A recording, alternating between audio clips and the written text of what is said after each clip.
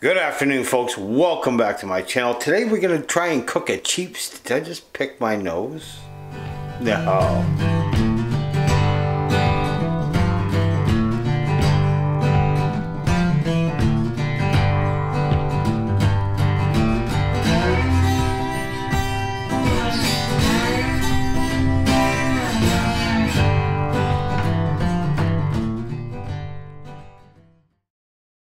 So today we're going to try and cook a cheap steak. Now before I get into that, if you haven't already done so, do me a favor. Hit the subscribe button, the like button, and the bell. Don't forget to ring the bell. It'll let you know each and every time I upload a video. I appreciate you all being a part of my channel.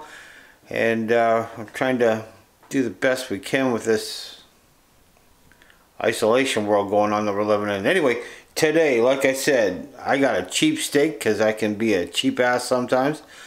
And I want to see if I can make that steak taste like an expensive steak. So here's the deal. This is the steak. It's already seasoned up. It's got nothing more than a little bit of olive oil,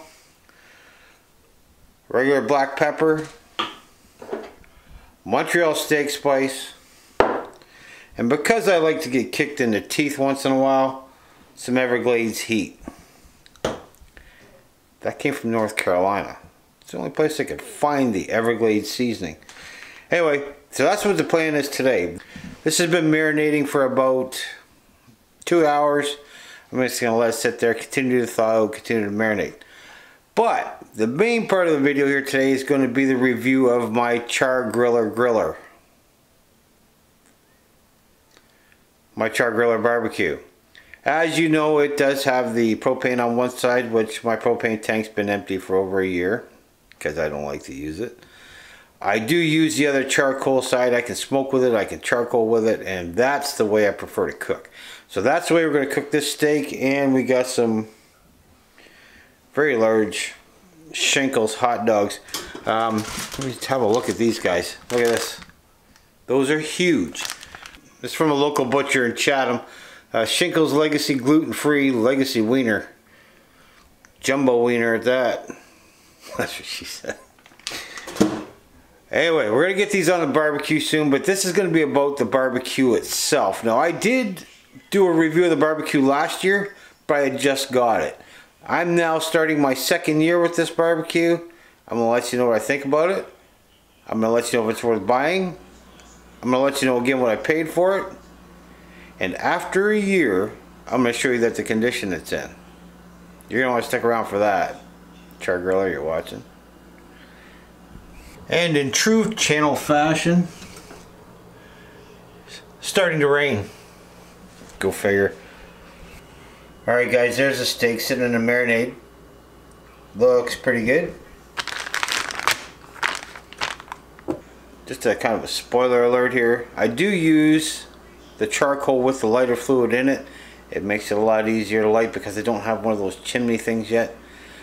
I do need to get one, but I don't have one yet. So I use the charcoal that's already got the fluid in it. The only issue with that is if you put your food on too soon, you're going to have the flavor of the lighter fluid in your food. So you got to let that burn off. And you can tell, you can stand there, you can smell the charcoal. You'll know when that fluid's gone. Charcoals are nice and gray and hot. Whoa, it's time to put the meat on. Again,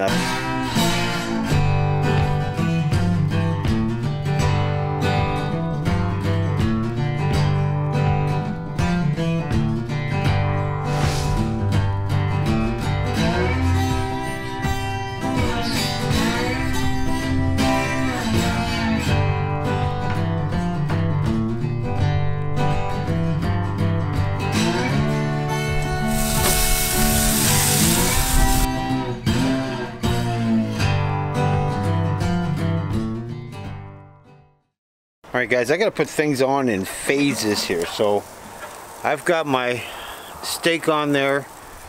Then I'm gonna put the hot dogs on shortly after I start flipping the steak. And then Jen's got some type of veggie burger contraption. You can't even call that thing a burger. Anyway, she's got one of those.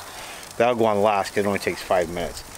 Also, if you're wondering why things are a little shaky, I'm no longer using the Joby tripod because it lasts about a month and then it doesn't want to stand up anymore. So I'm trying things handheld. So if it's a little shaky, I apologize, but time to flip the steak.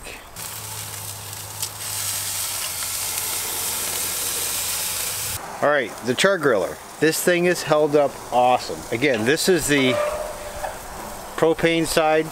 Very seldom use it. Always use the charcoal side. Reason, the food just tastes better. But this thing is not rusting. I did have a cover on it all year long, but it's not rusting. The only thing going on is the grates where the coals sit. It's bent from the heat. Other than that, for $249 from Walmart, it is a fantastic buy. Char Griller also has, and by the way, this is not sponsored by Char Griller, they also have an actual smoker. I need a smoker.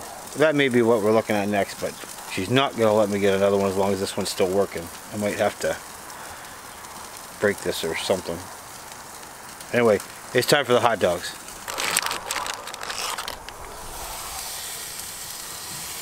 These say burger on the package. This ain't no burger. I'm almost ashamed to put this veggie burger on my grill. Guys, don't hold it against me. I get divorced if I don't. God knows I can't afford that. Alright guys, you all tell me, what doesn't belong here?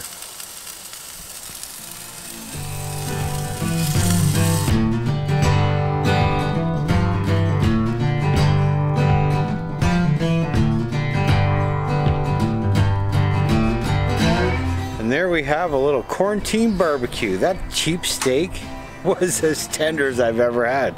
I could not believe it. Full disclosure, none of those companies have sponsored my channel at all. I like something, I use it, and when I use it, I like to tell you about it because it's a good product. That's all. Anyway, this Char Griller BBQ, absolutely amazing. Like I said, 249 bucks, Walmart. It's the combo one. It's got the propane on one side, obviously the charcoal on the other. Don't use the propane, use the charcoal.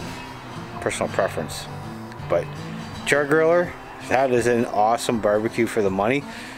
I do need to find, I don't even know the product name of it, the actual smoker itself. That's what I want. That's what I need to find. So if any of you guys have used that, let me know in the comments down below.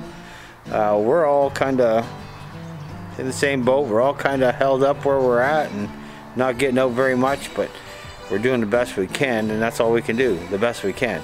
Anyway, that's all I got for today's video. I hope you enjoyed that. The steak was awesome. The salad was awesome. Those burgers, I can't even call them burgers. They had no business being on my barbecue. It's that simple. Anyway, that's my opinion. If that's not yours, that's okay. You're entitled to yours. That's all I got. I'll see you on the next one. Later.